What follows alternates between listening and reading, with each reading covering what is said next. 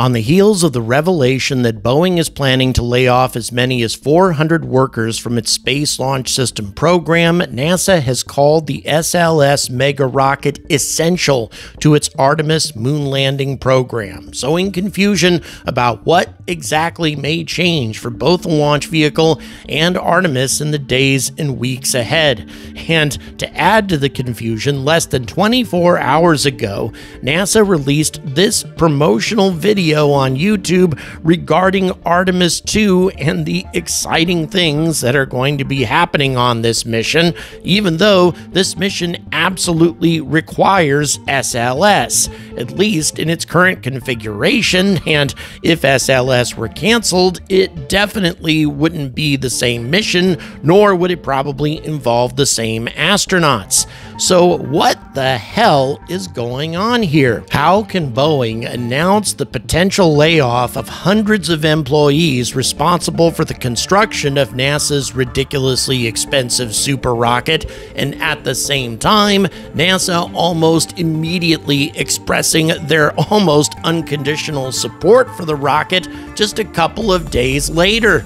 It makes no sense, but I have a theory, at least an idea, as to how NASA could keep going with SLS, at least for now, while still saving the government money in the long run.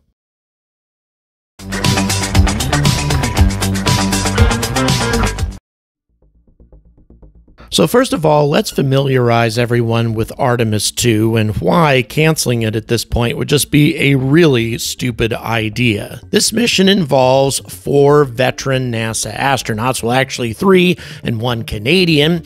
Commander Reed Wiseman, pilot Victor Glover, mission specialist Christina Koch, and Canadian Space Agency mission specialist Jeremy Hansen.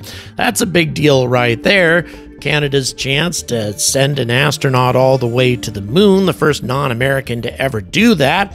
Very big deal, but as we've all noticed, I don't think Trump really cares what Canada wants. But all of that having been said, this mission is not about landing on the moon, but rather orbiting it and testing all of the systems on the Orion spacecraft in the process.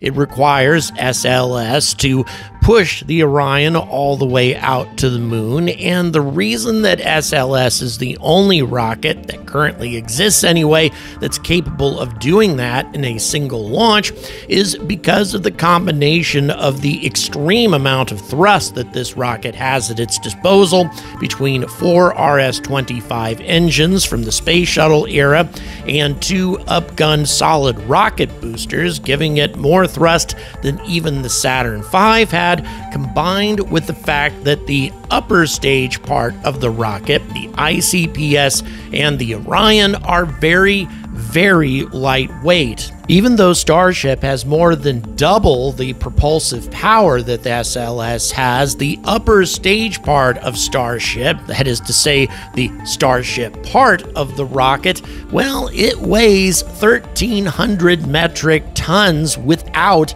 any payload on board, whereas the ICPS on the SLS rocket weighs 72 metric tons, and the Orion only weighs 26 metric tons. So the entire upper stage assembly of SLS, the ICPS plus Orion, weighs just over 59 metric tons, or substantially less than the unfueled version of Starship, which weighs 100 metric tons minimum without any fuel on board at all.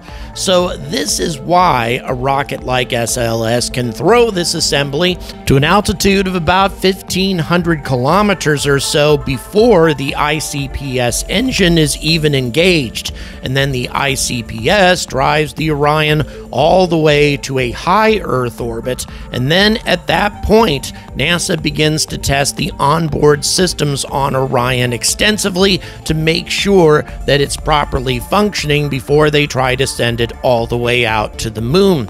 The solar panels are extended, All the onboard systems, life support, etc. are also tested for about a 24-hour period before the Orion even separates from the ICPS structure. By the way, the ICPS will later on be replaced with a much more powerful exploration upper stage with 4 engines instead of just 1. But I would say chances are we're not going to be seeing that unless plans change considerably.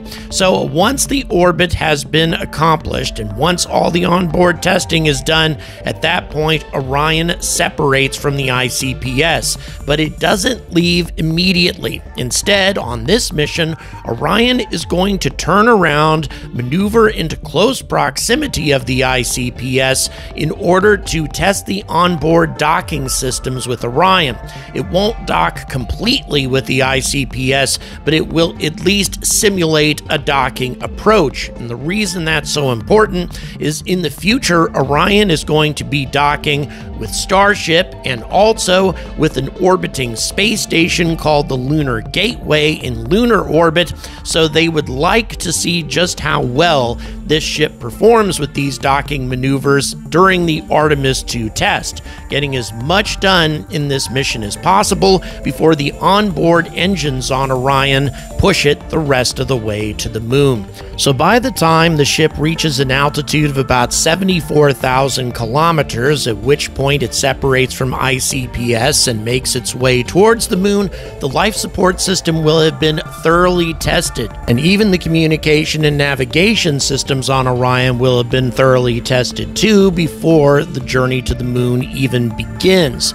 After performing a TLI, or Trans-Lunar Injection burn, Orion will arrive in lunar orbit in approximately 4 days and will travel about 7,000 kilometers beyond the far side of the moon, which is further away from Earth than any human crew has ever traveled in the past. They will also continue to evaluate the spacecraft systems, including demonstrating Earth departure and return operations, practicing emergency procedures, testing the radiation shelter, and other activities. And of course, prior to re-entry, Orion will separate from the service module, which, by the way, is built by the European Space Agency. Germany is actually responsible for 50% of this spacecraft. They are the ones who build the vast majority of the components on the service module, and then the rest of Orion will re-enter the atmosphere. This part of Orion, like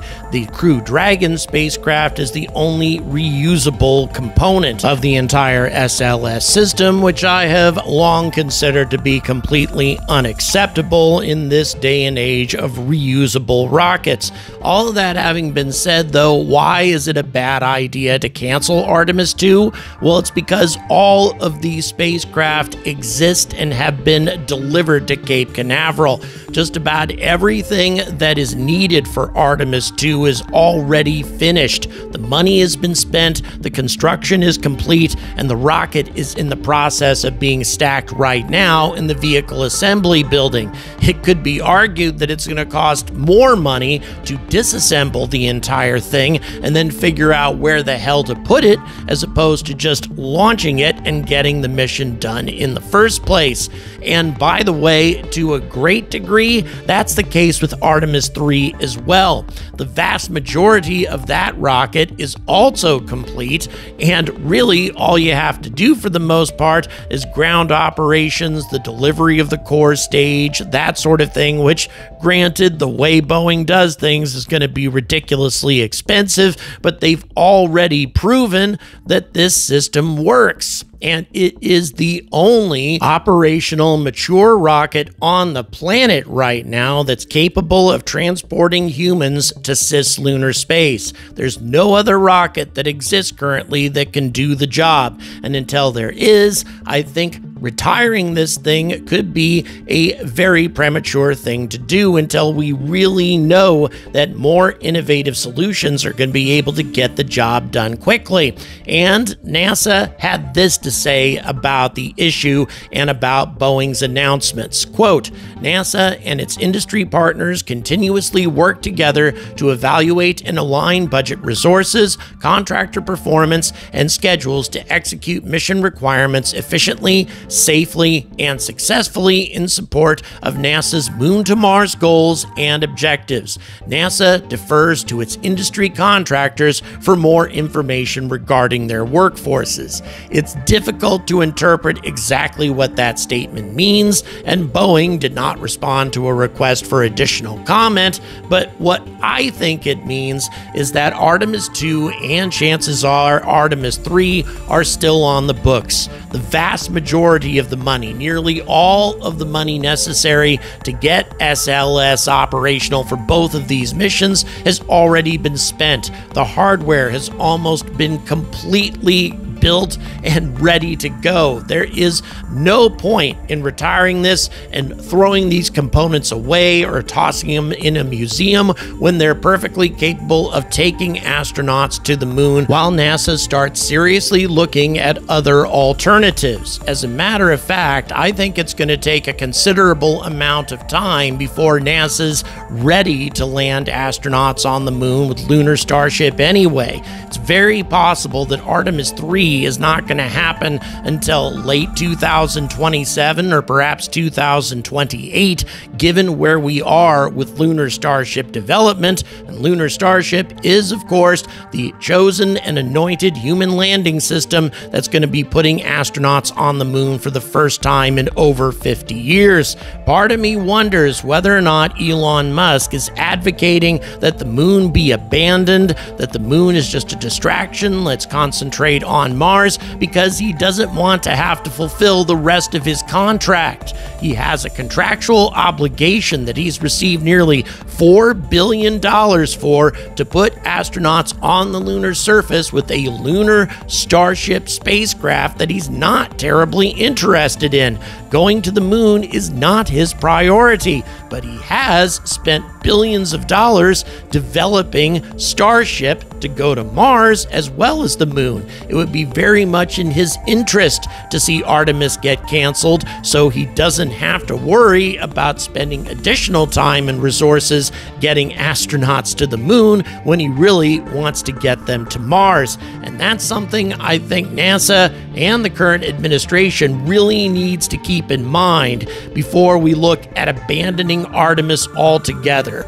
And Donald Trump needs to remember one thing. If he does abandon Artemis, he will not be making any phone calls to astronauts successfully landing on the surface of Mars by the time he leaves office. That absolutely will not happen. But if he stays the course, he may very well find himself making that phone call before he leaves office in 2028 and take credit for it, because after all, this was the plan that he put into motion during his first term in office. Orion, SLS, the HLS plan, all of it was put into motion while Trump was president. Why wouldn't he want to see his plan be fulfilled and to be responsible for such an historic moment? Thank you very much for watching. Please don't forget to like and subscribe, and also please consider supporting this channel on Patreon. All the details are in the description, and until next time, stay angry about space.